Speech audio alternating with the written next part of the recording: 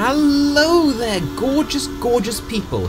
It is, of course, time once more for a quick and handy recap in order to get you all up to speed on what happened last episode of Icewind Dale. So you'll be all prepared for tomorrow's episode. So, in our last session, our cold-blooded campaign, the Lightbringers had just returned from their Cauldron adventure back to Easthaven, where Baroth and Tonna went straight to bed, but Oster and Lucius had other plans. They went into the inn's back room to participate in a seance held by Ronaldo, the self-proclaimed greatest bard in 10 towns. Oster was convinced Ronaldo was not, in fact, able to contact the dead, and was, in fact, a fraud. And at first it appears that his assumptions were justified.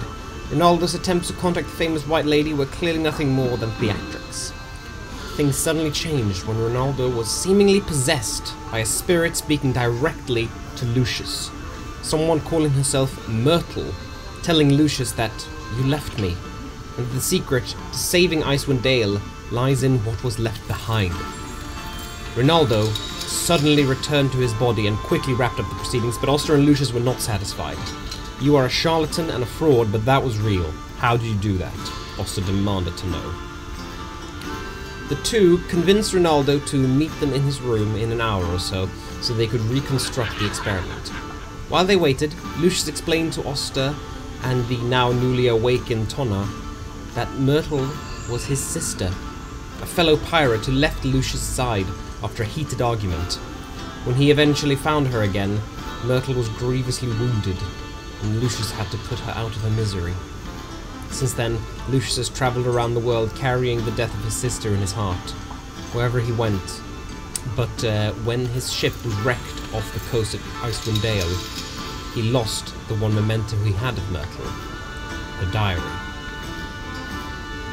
Reconvening in Ronaldo's room, many attempts were made to contact Lucius' sister to varying degrees of success. A hellish streak of natural 1s and 20s led to much frustration, Ronaldo beginning to cough up seawater, and finally Myrtle's apparition appearing again, delivering a cryptic message that she herself is what was left behind and must be recovered. This itself was laced with some uncertainty, as the magic used had a 25% chance of being incorrect. But two things were certain. This magic, the ability to contact the spirit realm, was not Ronaldo's, but Lucius, and that Myrtle's spirit was dreadfully restless, and with great unfinished business left behind.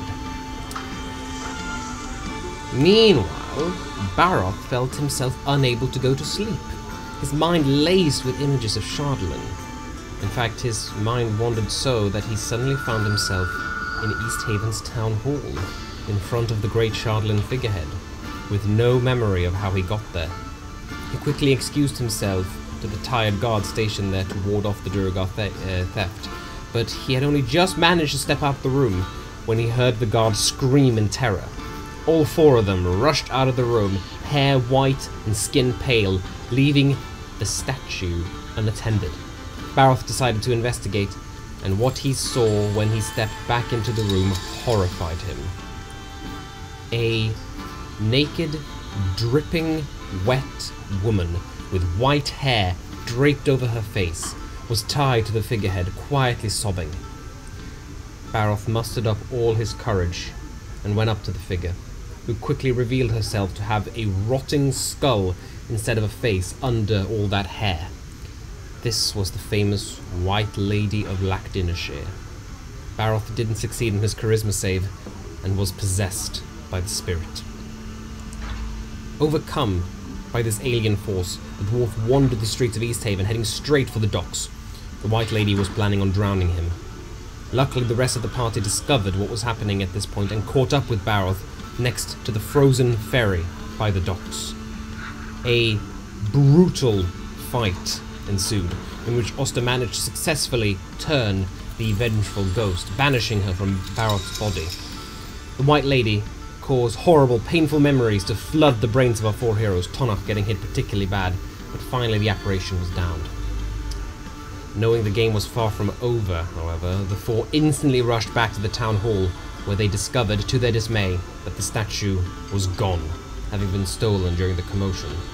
The four bemoaned this grave loss when they were joined by Daneth, East Haven's speaker. He now seemed to fully comprehend the weight of the Durgar threat, and urged the party to get ready for the Council of Speakers, due to take place in East Haven in 3 days. They agreed that all of 10 towns must be placed on high alert, whilst they ventured into the mountains to vanquish the Durgar king. Readying 10 towns' troops wouldn't be easy, since that required a majority vote, and the party were unsure of which speakers would be on their side. With many questions flooding their minds, the group finished the longest day they've had yet by finally taking an eagerly awaited and well-deserved long rest. And that is where we will pick up tomorrow at 6:30 p.m. Greenwich Mean Time. Thank you so much for tuning in. A big thanks to Kate Irwin, the art supervisor for The Adventure of Icewind Dale, Rime of the Frostmaiden, who designed all of the brilliant art that you've seen on screen today. And of course, we look forward to welcoming you all tomorrow, 6:30 on our Twitch channel. See you then. Bye-bye.